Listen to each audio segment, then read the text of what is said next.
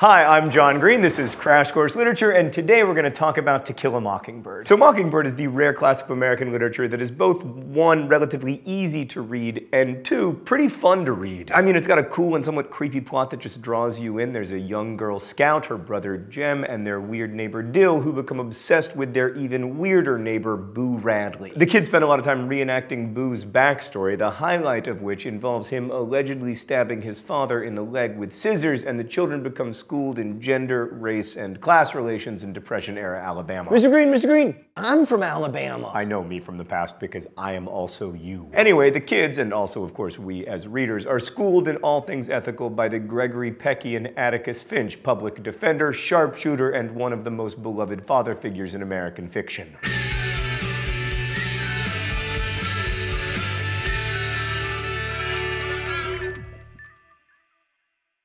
So To Kill a Mockingbird was an absolute literary sensation when it was published in 1960. The Chicago Sunday Tribune called it a novel of strong contemporary national significance. Time magazine said that it teaches the reader an astonishing number of useful truths about little girls and about Southern life. Now, some disparage Lee's treatment of poor Southern whites and African Americans as one-dimensional, but Mockingbird, so far at least, has a kind of timeless appeal to it. And to be fair to those critics, there is something simple about Mockingbird in the way that it imagines justice, but it's also very compelling. And there are times when it feels dated, but again, it was written in 1960. Anyway, it won the 1961 Pulitzer Prize for Fiction. It's been printed over 30 million times, translated into over 40 languages. That's a lot of dead mockingbirds. So who would write a story with such a depressing title?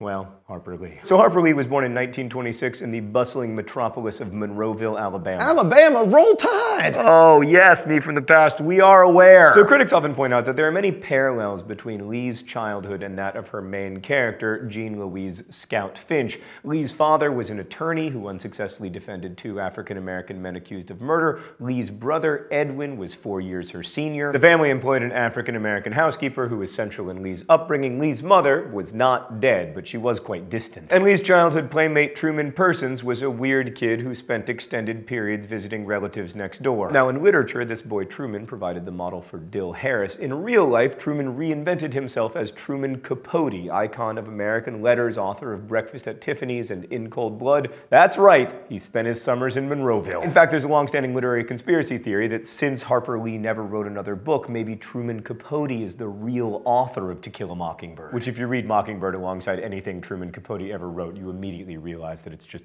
ridiculous. Harper Lee wrote To Kill a Mockingbird. Harper Lee has not written another novel. She didn't enjoy the spotlight and has declined most requests for interviews and speeches, but she did write a brief and piercing foreword to a later edition of Mockingbird. The only good thing about introductions is that in some cases they delay the dose to come. Mockingbird still says what it has to say. It has managed to survive the years without preamble. Her publishers were like, we need a new foreword so we can sell more copies of the book. And she was like, all right, but my introduction is going to be about how useless introductions are. All right, before we discuss how Mockingbird manages to say what it has to say, let's look at the plot in the thought bubble. So Scout, Jem, and Dill spend 2 summers sipping lemonade and cultivating fantasies about their mysterious homebound neighbor Boo Radley and daring one another to touch his door.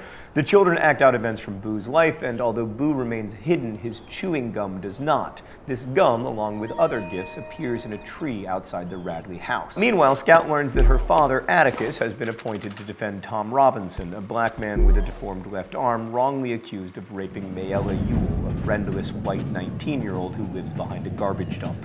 Mayella lives with a gaggle of filthy and uneducated siblings and an often drunk father who beats and possibly molests her. Despite Tom's obvious innocence, I mean, Mayella was hit on the right side of her face by a man without a left arm. The white population of Macomb resents Atticus for being his court-appointed public defender.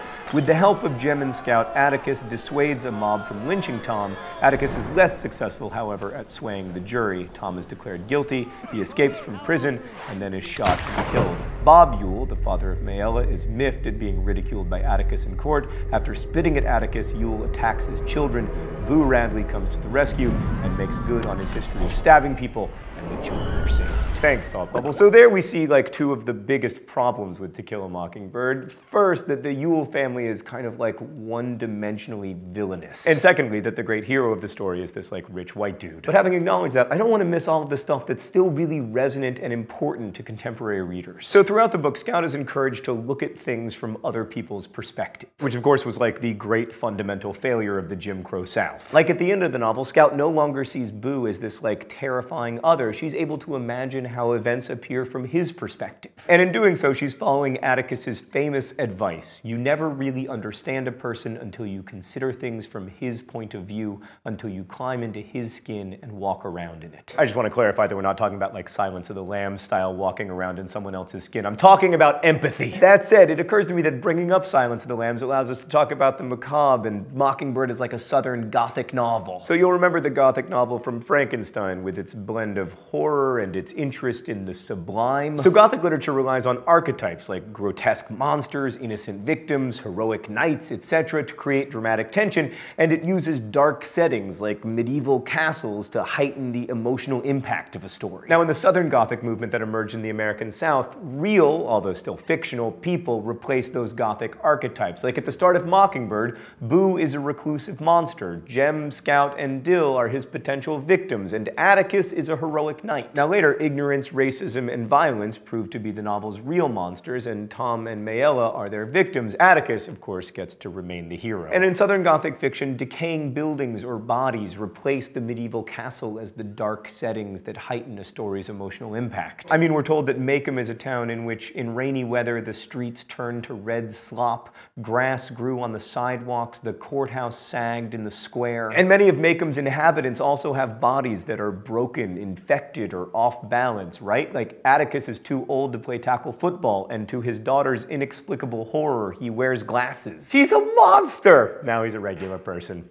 Now I'm a monster again. Mrs. Dubose, the cantankerous morphine addict, has a particularly heinous mouth. Tom's left arm has been torn apart in a cotton gin. Jem's left arm is eventually deformed by Ewell. And ultimately, these broken, off-balance, horrifying attributes of Macomb and its inhabitants expose the corruption and decay of Southern culture itself. So Mockingbird is one of the great Southern Gothic novels, but it's also one of the great American bildungsromans. Like Jane Eyre, it's a novel about a young person's education and coming of age. So at the beginning of it must be time for the open letter. Oh, hey there, Darth Vader. An open letter to the German language. Dear German, you've given us so much. Vader, for instance, the German word for father. Schadenfreude, the pleasure we experience when others suffer. Kummerspeck, which literally translates to grief bacon, the way we eat when we're sad. And of course, terms like Sitzpinkler, a man who sits to pee. But perhaps your greatest gift is bildungsroman, because not only did you give us the word, you also kind of gave us the idea. So this Sitzpinkler would like to thank you for that and all of your many linguistic gifts. Best wishes, John Green. So at the beginning of Mockingbird, a 6-year-old Scout can already read the newspaper in spite of a lack of formal education, and when Scout demonstrates that she can read at school, Miss Caroline, a teacher with a loose grasp of John Dewey's philosophy,